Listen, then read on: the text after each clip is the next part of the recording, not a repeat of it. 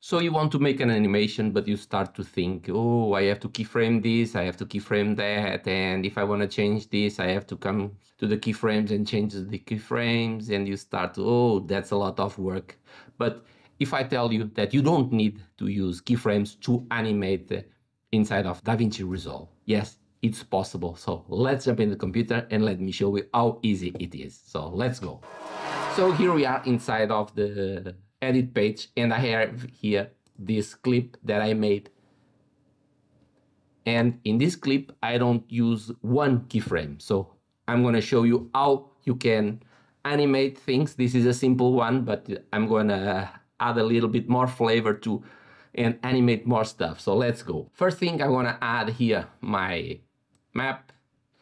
Let's select the map. The first thing I'm gonna do is increase the size of the map, and I'm gonna adjust here the position. So I'm going from Lisbon to LA in plane. So let me do something like this.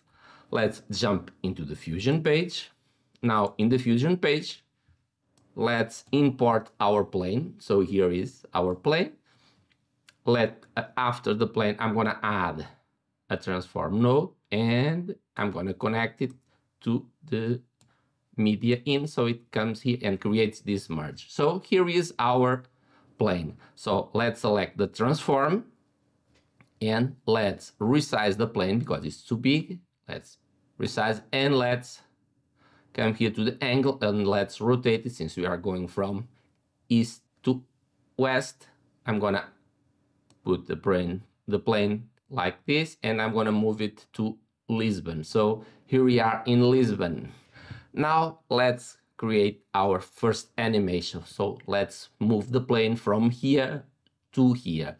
To do that, you have to be sure that you are in the first frame of the clip.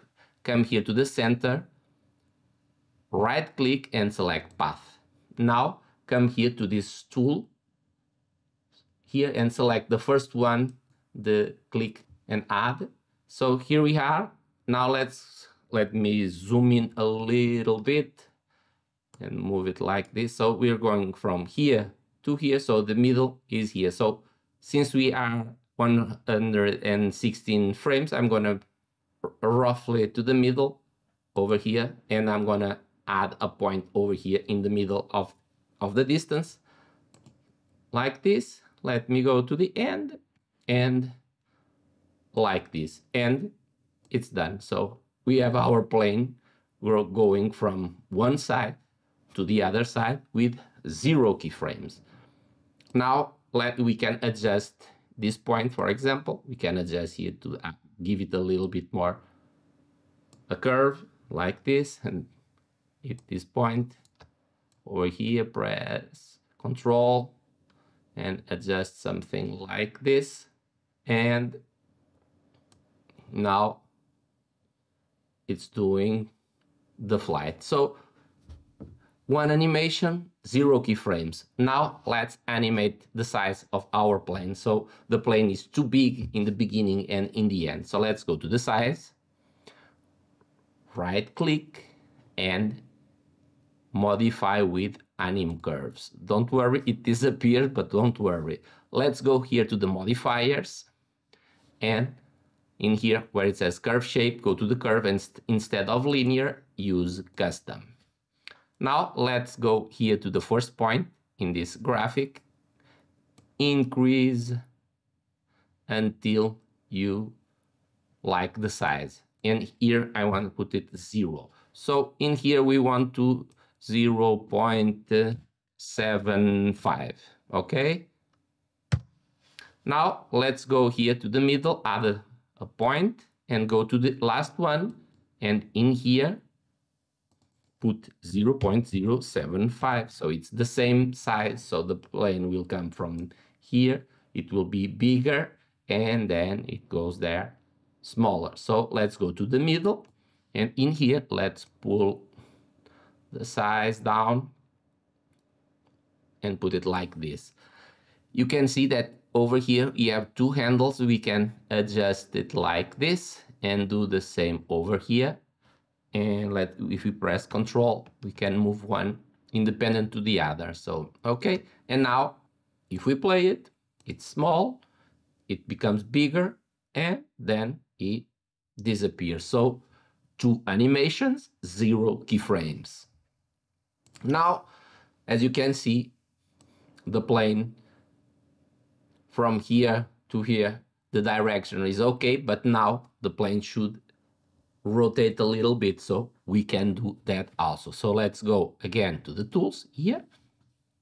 Let's go to the angle, do the same, right click, modify with anim curves. And don't worry about that. Let's go to the beginning, go to the modifiers, do the same. Instead of linear, go to custom. In here, select this and rotate the plane to more or less the direction that we want. In here, I want it 0. Let's go to the middle, add a point over here, and let's put the plane in the position that we want. Now let's go to the end, and let's see the position of the plane. Oh, like this. We can adjust it a little bit more. So here we have it. So let's play it. It goes from here, it rotates, and it follows. So 3 animations, 0 keyframes. Now let's add here a line from here to here. To do that, it's very easy. Add here a background node. Let me change the color. I want it to yellow, like this. Let's add a polygon mask over here, connect it, and now let's connect it to here. Let's select the polygon. Let's go to the first frame to see where the plane lives. So the plane will live from here. Let's go here to the middle. Let's see where the middle is. It's over here in the 54. Let's go to the polygon and add a point over here, something like this. Now let's go to the end and over here. Now let's go here to the inspector, uncheck solid, and go to the border width, increase the border width, and we have our mark of the flight from one place to the other. So now let's animate the line because we want the line to follow the plane. Let's do the same. Come here to the length. Oh, look, so to the length.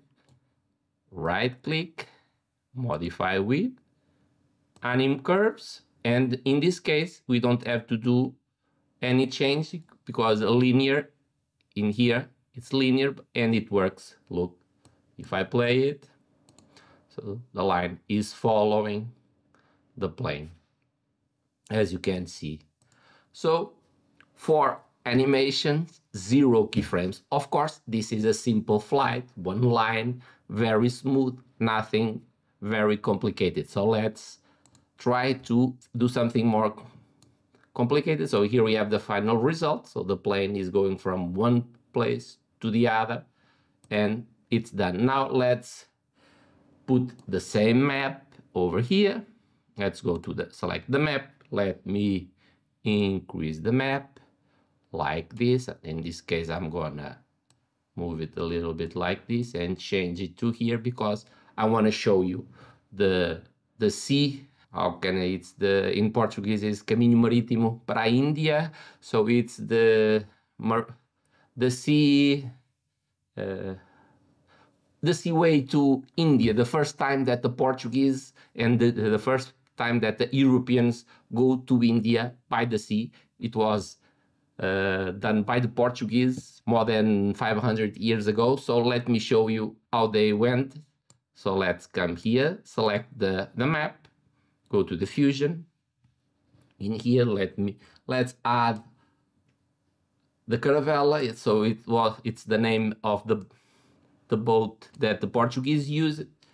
Let's add a transform and let's connect to here. So here we have the boat, and let's go to the transform and let's resize it, something like this, and let's put it in Portugal. So Portugal is somewhere around here. Let me resize it a little bit. So now we're gonna do the travel to India by sea. So let me show you how you can do it. But we have to think in one thing. The distance between points that you make have to be real close to the same distance in frames, because if you do a big jump in the map and you use a few frames, the boat will go very fast. If you do the other way, if you do a small jump in the map and use a lot of frames between the jump, the boat will go slow. So in this case, I'm going to jump from 20 to 20 frames. So let's go. We are in the first one. Right click in the center, do path, select here the click append, and now go to the frame number 20, and I'm going to put it somewhere around here. Go to the 40, for example, more or less the same distance. Here to the 60, and come over here to the 80, something like this, to the 100, and to here, and now a small jump to over here. As you can see, these corners are too sharp, so you can come and select this one and we'll do something like this, round it a little bit. Now, over here, do the same. Over here, do it like this. This one. Now this one. Something like this, and this one, okay, and now it's done. So if we go to the edit page, if we play it, you will see the boat going from Portugal to India. And one thing, as you can see, the boat is cut a little bit. If you come here to the zoom, if you zoom out or zoom in, and you move it up and down, as you can see, nothing changes on the movement of the boat. So you can adjust everything and everything stays together. So as you can see, we can do all kind of animations without using keyframes. So I hope you enjoyed, and I hope you learned something with this, and I hope to see you in my next video. Until then, bye!